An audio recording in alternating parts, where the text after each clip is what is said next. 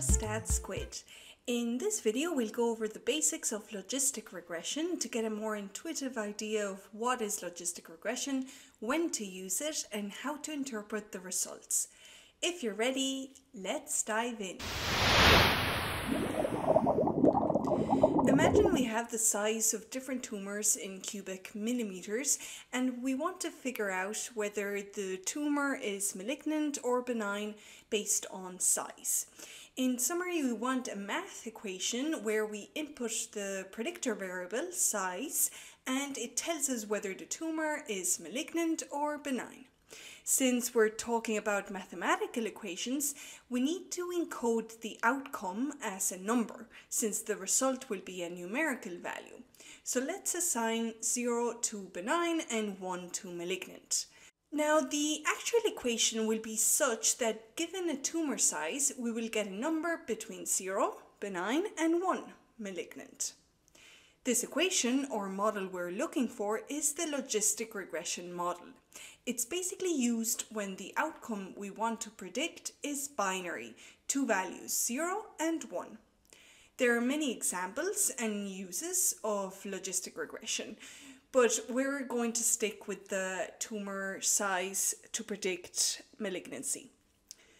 Logistic regression is based on, you guessed it, the logistic function, which looks like an S-shaped curve like this one that maps any real valued number into a value between 0 and 1.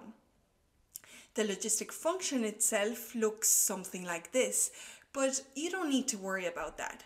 What's important is that this function will convert your tumor size into a number between 0 and 1, and we know what 0 and 1 mean, 0 benign and 1 malignant. So for example, if the tumor size is 1, the predicted value is 0, the tumor is benign. If the tumor size is 24, the tumor is malignant. But wait a minute, if 0 is malignant and 1 is benign, what does an intermediate value of 0.4 or 0.8 mean? This is the key about logistic regression. It's basically giving you the probability that the tumor is benign or malignant. The closer to 0, the more probable the tumor is benign. The closer to 1, the more likely the tumor is malignant. So if we have a size of 10, the probability of the tumor being malignant is 0.35. So it's probably benign according to our model at least.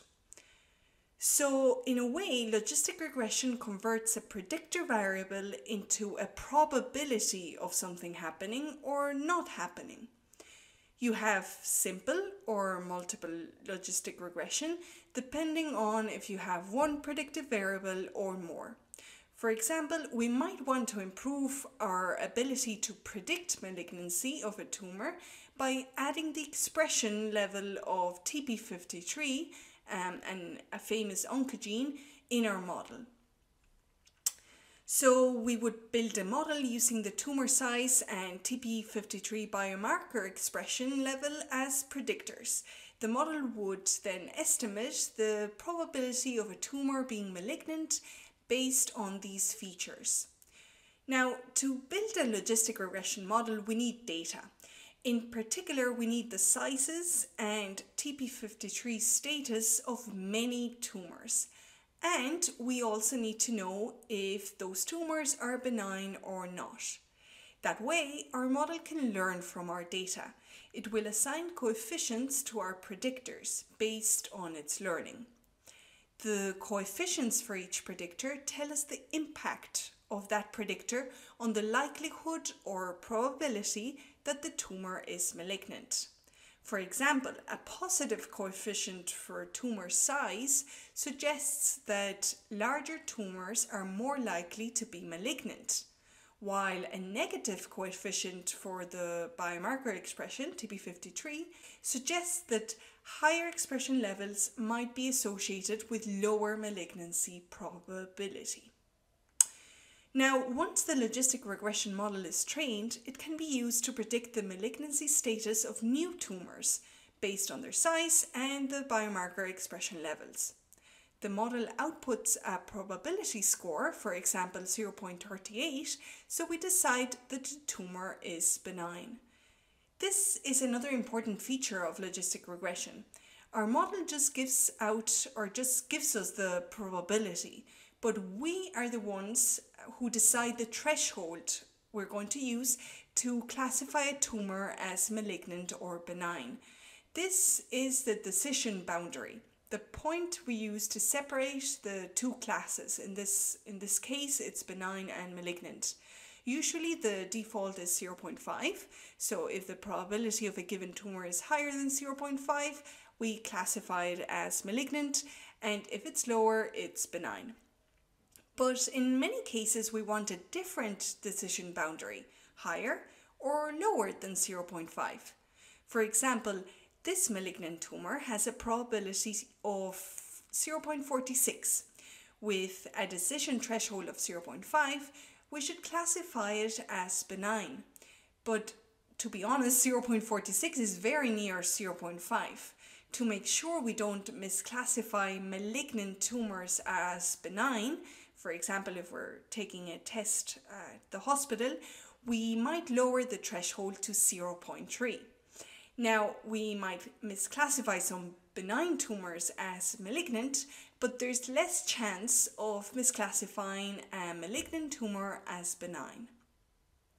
Of course, this is all a very simple example. So it's also key to know how good our model actually is, for which we need to look at metrics like accuracy, sensitivity, specificity, but that's a story for another day.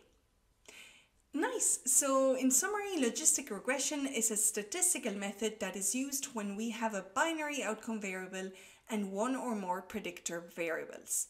If you're interested in the math, I would highly recommend the video by Josh Darmer, which goes a bit more into the math behind logistic regression.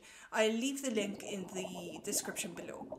Otherwise, let me know what you thought of this video, and if you'd like to see more videos like this, if you'd like a tutorial on logistic regression in R or Python, do let me know too. Thank you very much for watching. Have a squid-tastic day and see you in the next one.